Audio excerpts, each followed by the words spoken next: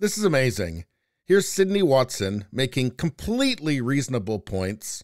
And then at the end, this cackling left-wing harpy 100% proves her right without even realizing it. Sure. Opinions don't count because they're not the right kind of opinions. And we're constantly shouted over and talked over, regardless of what we look like, because there's one group in society that basically takes precedence, and it's frustrating. So yeah, of course, it's frustrating because when we try to talk about it, we get shouted down, we get told to be quiet, we get spoken down too as well. So there's hostility there for plenty of women. Let's try to make this an opportunity to speak. You're literally a white woman from Australia. You live in a bubble, and you're pissed that voices that have been silenced forever finally can be heard. Folks, that's what a cult member sounds like.